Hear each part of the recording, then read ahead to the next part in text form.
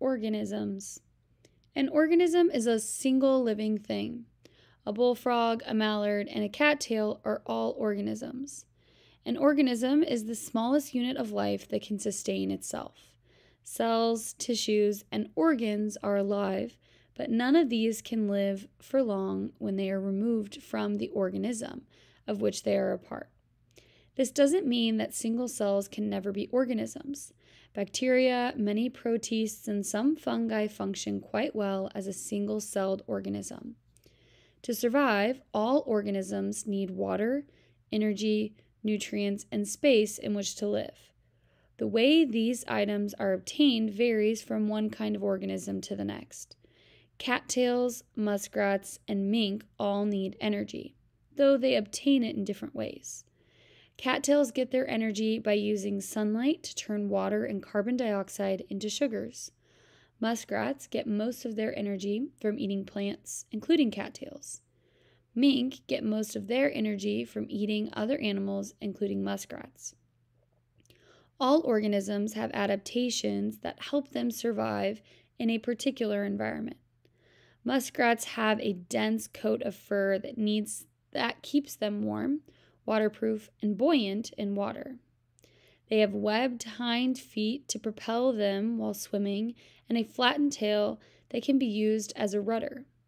Muskrats can reduce their heart rate, store oxygen in their muscles, and tolerate high levels of carbon dioxide in their blood, all of which enables them to stay underwater for up to 17 minutes.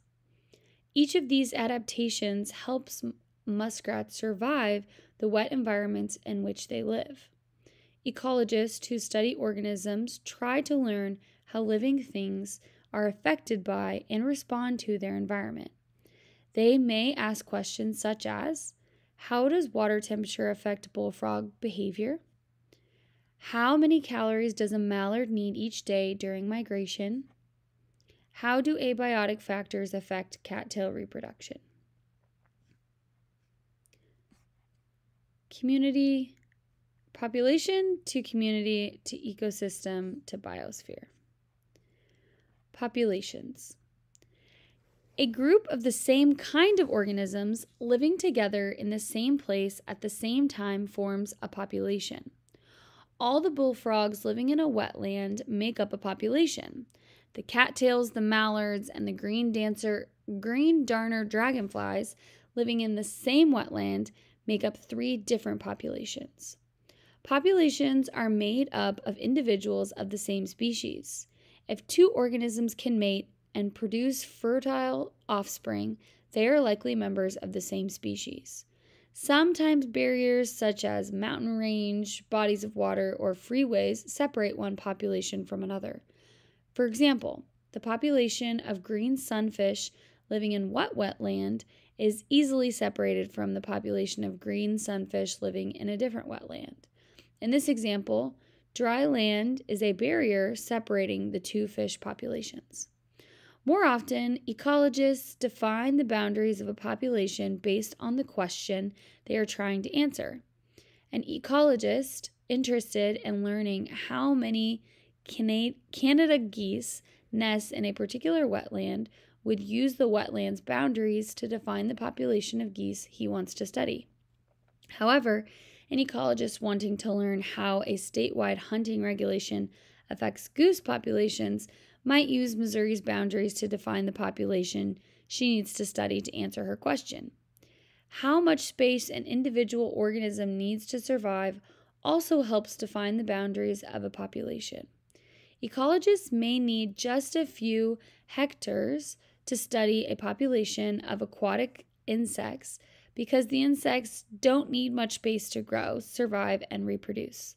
However, because river otters need more space in which to live, an ecologist might need an area of several thousand hectares to study otters.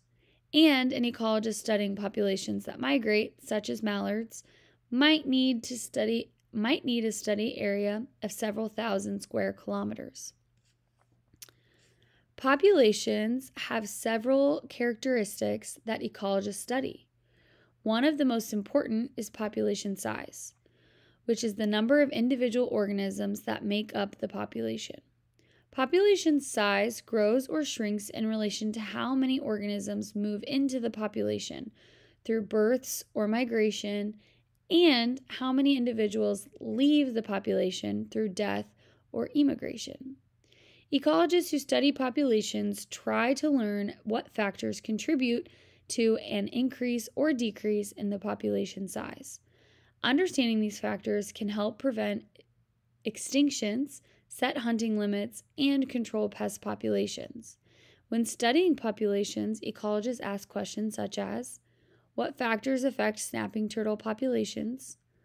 How many river otters can the Grand River watershed support? And how will a new hunting regulation affect Canada goose populations?